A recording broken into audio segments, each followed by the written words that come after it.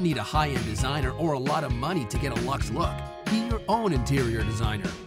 This is Affordable Interior Design, the podcast. Here's your host, Betsy Helmuth.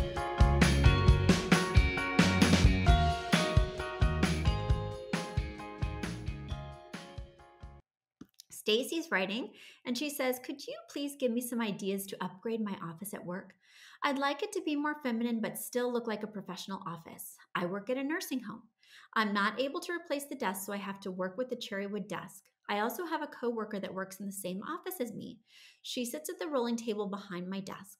The filing cabinets have to stay, as well as the copy machine. I need something to hide all the clutter on the cabinets in the back, which is mainly office supplies. My style is minimal, so this office is driving me crazy.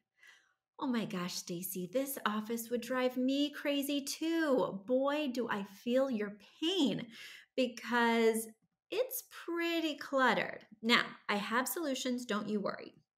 But the first thing I want to address is this poor lady working with you. There is it looks like a TV tray that she's working on, a TV tray from World War II. It's this gray, banged up metal. It's small. She's got this sad little notepad and water bottle. She really needs a more sufficient work surface. And it looks like she's working adjacent to this built-in. So, you've got your main office, which looks to be pretty limited in space. So I don't think she could fit in that area with you based on what I'm seeing from these pictures. But then it opens up into this little storage space in the back that's separated by this kind of opening. And inside the opening is where you have the file cabinets, the copier, a lot of the supplies, most of the clutter, right? But then you do have this one section opposite the file cabinets that looks like it's a built-in desk that's just covered in clutter. But if you could kind of organize this a bit, could she work there instead to eliminate this super sad metal TV tray?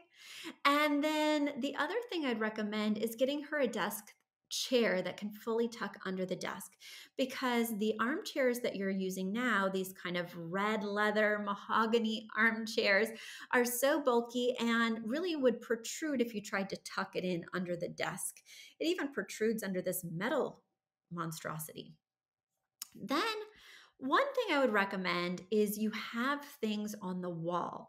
Things like organizers, mail organizers, key holders, calendars, cubbies, and they're just kind of slapped up there with seemingly no rhyme and reason, and it adds to the visual clutter. And I find that those things don't really hold much anyway. Those little catch-alls that hang on the wall that are meant for mail or a file folder, I find that people don't use them efficiently. If you can, I would eliminate that because that's just visual clutter. Speaking of visual clutter, in that file cabinet area, you do have some shelving. And on the shelving, you have loose paper, you have, looks like envelopes, binder clips. I would go to Home Goods or, whatever, TJ Maxx, and I would buy some nice baskets.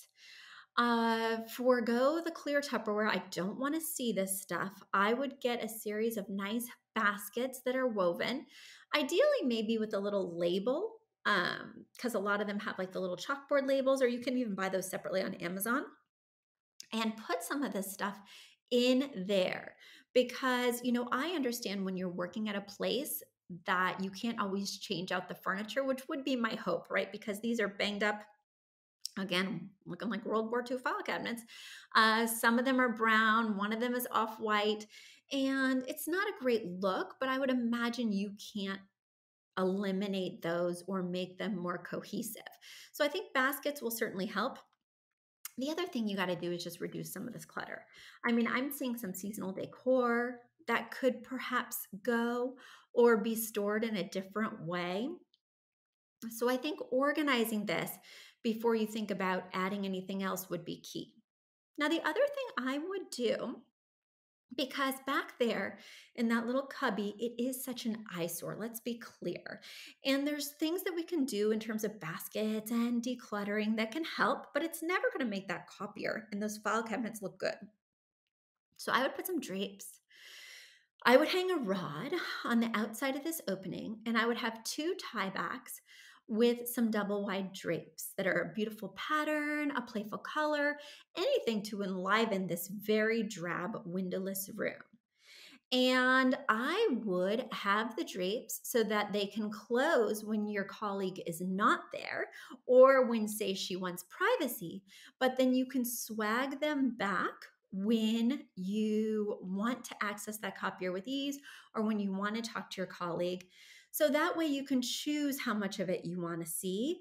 And I do think the color, pattern, texture from those double wide drapes will really help the space. Now, you're going to have a very limited selection when you go and search double wide drapes. I'm looking at my crystal ball and I can tell you that right now. So, what you'll want to do is probably get single wide drapes and have them stitched together at your local dry cleaner. It's very affordable, quick and easy, and then you can pick from any number of patterns. You'll get 2 sets of 2, have each set of 2 stitched together so it makes 2 double wide panels. Hang a rod outside again with that tie back and you're good to go. Just make sure it's a grommet ring on the panel because I want you to be able to slide these back and forth with ease. Okay? So there we go. I think I've solved most of your problems. And really, your main problem is decluttering.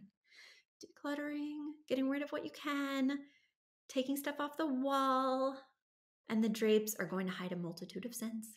All right, Stacy, let us know how it goes. A big thank you to Aton and the Embassy who wrote our theme song. A shout out to Catherine Heller who owns the podcast shop and is our editor extraordinaire. We also want to thank Ginny Sunasan and her team at the Savvy Podcast Agency for their help with our social, our YouTube channel, and so much more. We also want to thank Uploft, which is our parent company who supports this podcast. And lastly, we owe a huge debt of gratitude to you.